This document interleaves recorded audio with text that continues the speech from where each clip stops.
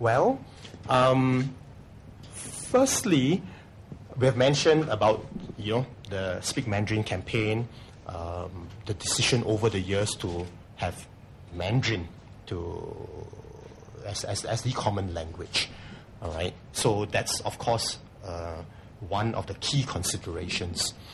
A second consideration is that actually there is already some leeway, all right, and some avenues open to those who really want to seek out dialect content.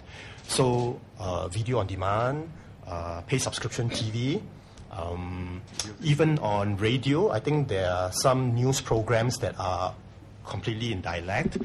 And of course, on a case-by-case basis, whether it's movies in the cinema, we allow quite a lot of leeway, particularly if it's a local production.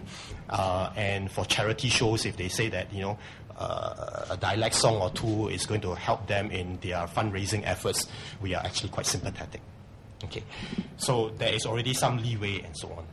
There's a third consideration, which is quite a practical one. There are certain time belts, right? Whether it is late afternoon or whether it is prime time. There are many, many dialects: Hokkien, Cantonese, Hakka, Teochew, and so many more. How do you decide on the allocation, to all these different dialects if you were to introduce and implement this recommendation? If you say that, look, we want to continue to maintain our position on Speak Mandarin campaign, promoting Mandarin, and yet allow it for limited time periods on free-to-air television, how do you allocate it? Is it going to be once every 2 weeks? Is it going to be once a week? And if it's once a week for every dialect, it is practically dialect every night. At the end of the day,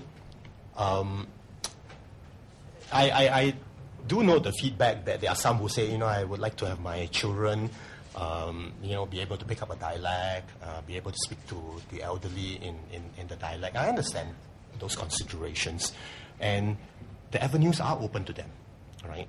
Whether you want to, buy your karaoke disc and learn dialect songs, or go to the video shops to take it up.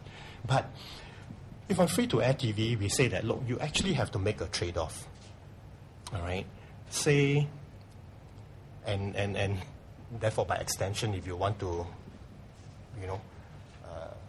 widen this even further, let's say that doing so would impact the standards of Mandarin by hypothetically 20%. Because there must be some trade-off. There must be some consequences. It is already difficult enough to learn English and Mandarin. I think it would be really quite challenging to go learn a third language, whether it is Malay, certainly Tamil would be harder, or even a dialect.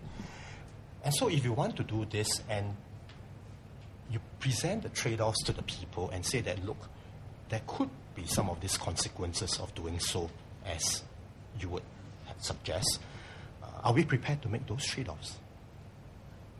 I'm not so sure. Okay? Again, we think that it is best to leave it in the hands of the parents. If they want to, and if you want to decide so for your family and for your children, we believe that there are quite sufficient avenues in place for them to do so, without extending it to free-to-air television, which is essentially what we are talking about. No, in this case, we not so sure what an independent research study or whatever will add to it, because this is a policy decision. Okay, so that's the first thing. The answer to your second question would be not now. And then I know you ask, if not now, then when, or if ever. I don't know. Okay, but I suspect that these issues are going to be revisited over time, again and again, and it's just like we have liberalized our content regulation regime. We have moved quite a long way off from censorship to classification and co-regulation, and things may change with time. So I do not know.